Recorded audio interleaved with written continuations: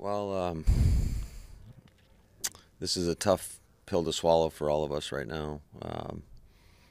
As a really disappointed locker room, I hurt for them. This is 3 years in a row where we've had a situation where 2 years in a row where you're the number one seed and you lose home playoff games. And obviously I didn't do enough to get our team prepared to win a football game. And certainly when we only scored 10 points offensively, I put that all on myself. I got to be better than that.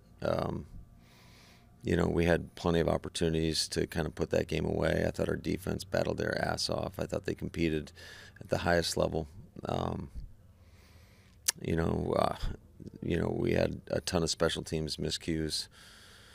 But ultimately, give San Francisco a ton of credit. They came ready to play. They came ready to battle. We knew it would be 4 quarters, and it went right down to the wire there. So, like I said, I hurt for these guys more so than anybody because they put their bodies on the line. They come to work each and every day with a positive attitude. Do everything in the best interest of the football team. And when you come up short, it's extremely disappointing.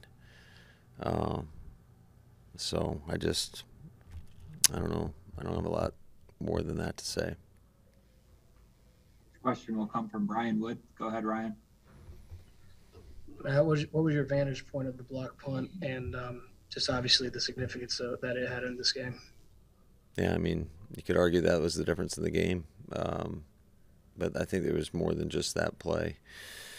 I don't know exactly what happened. I'll have to go back and take a look at the tape. But we had 2 blocks in this game, and that obviously it was played a big part in us coming up short. Mark Daniels. Matt, the first series looked crisp and clean. Just what bogged down with the offense from there on? Obviously, I didn't do a good enough job putting our guys in position to make plays, and that's about it. Matt Schneidman. Matt, it looked like you guys had 10 guys on the field for that final field goal attempt. How does that happen in that moment? Yeah, that can't happen. It's unacceptable. Again, that's on me. MK Burgess. Matt, what did the team talk about at the end of this game? They didn't really say much. I kind of addressed the team similar to how I talked to you guys and just told them that I appreciate and love everybody in that locker room, just not only as football players but as men, what they represent, how they embody the team first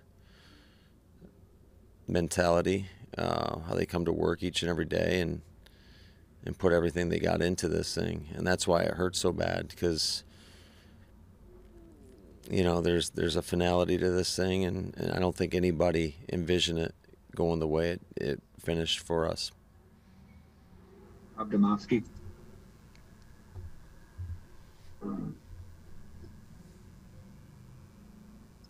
Rob Domofsky. You got me? I got you, Rob. Sorry about that. Did Aaron play well enough for you guys to win today? Yeah, I think Aaron did, everything he could. He was under a lot of duress. I think it's more to do with I didn't put our guys in position to make enough plays, and I take that very personally. I'm going to do everything in my power to improve upon that, because scoring 10 points is not going to get it done. Tom Silverstein. And Matt,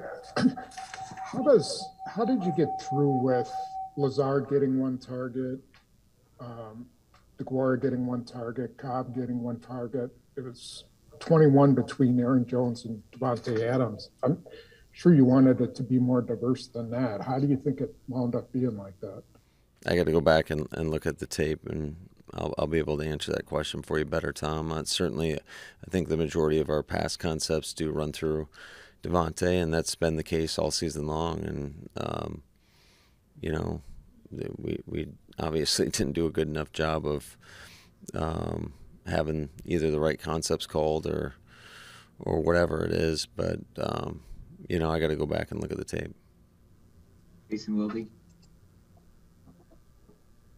Hey, Matt, what was your thought process going the direction you did on the offensive line? And did you have a pretty good idea throughout the week that David wasn't going to be able to go? Well, David practiced on Thursday, or our Thursday practice, which was, I guess, Wednesday. So we were going to try to allow him to have the entire time to prove whether or not he could go, and it came to a head this morning, and you know, decided it was probably best if he didn't play. And you know, we're always trying to put the best 5 out there that we think can get the job done to win a football game. And you know, I understand that it's just part of it when you don't get the results that you want, that everything's going to be second guessed. And should we have played other guys? Maybe. I don't know. Obviously, like I said, when the results don't go the way you want them to go, then you're subject to criticism, and that's just the way life is. Do you second guess that yourself, or no? No, I think our coaches do a great job of and having a pretty good handle on what we want to get done, and who gives us the best opportunity. I think when you look at the way Dennis has played this season, he did a damn good job each and every week. I know Aaron felt really comfortable with him. And I think Billy, just what he brings to our team, is a guy that we definitely wanted out there. And I think Yash, and I know he didn't play or whatever, has done an outstanding job when given the opportunity to play this year. And these are tough decisions that you have to make. You know, luckily we fought through a lot of adversity up front and lost some obviously some very key players. When you're talking about losing Elton Jenkins, and then David's out the majority of the season. But it speaks to the job that Goody's done and his staff, and of bringing in a lot of great players here to allow us to still function at a pretty high level, even though we didn't get it done tonight. Ryan Wood. As a whole, on the special teams, it seemed like it obviously had a big impact tonight, and it seemed like so long as it wasn't righted this season, that was always a possibility. Why could you never get the special teams right, and how disappointing is it that, given that it's been a season-long problem, it never did correct itself? Yeah, it's extremely disappointing, especially when you look at what happened tonight.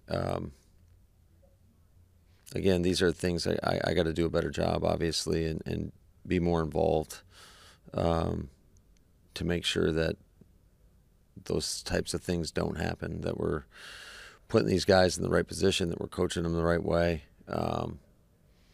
And, I mean, ultimately, it all falls on me. Dan Graziano. I'm wondering what, if any, effect you think the ending of this season has on your chances of having Aaron Rodgers back next year. You know, I don't know, Dan. Certainly, we want him back here. I think we'd be crazy not to want him back here. He's going to be the 2-time MVP. I mean, this guy does so much for a football team. Not only what you guys see on Sundays or every game day, but what he does in that locker room, how he leads. You know, I know what he puts into this thing.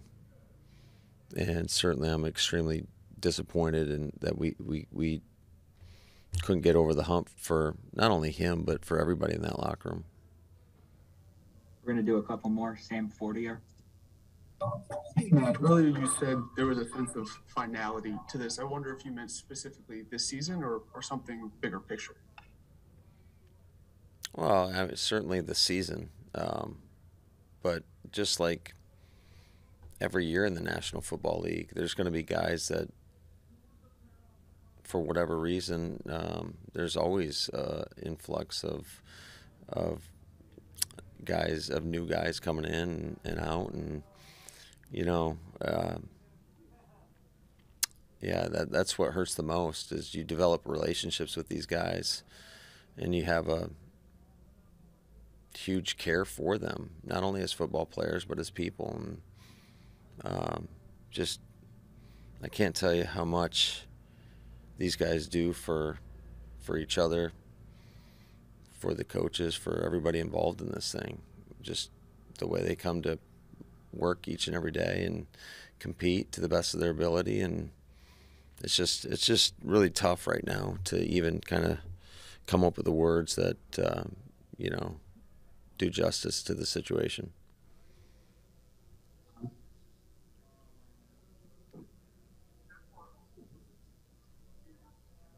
Tom, you got one? Oh, yeah. Go ahead. Sorry. Matt, can you kind of summarize what San Francisco did so well in shutting you guys down offensively?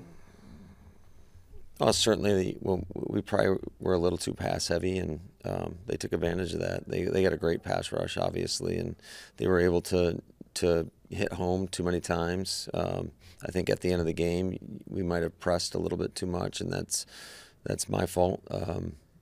Certainly getting behind the sticks and having a 1st and 15, and a 2nd and long, you feel like you want to give your best player the opportunity to go potentially win the game, and it just didn't work out.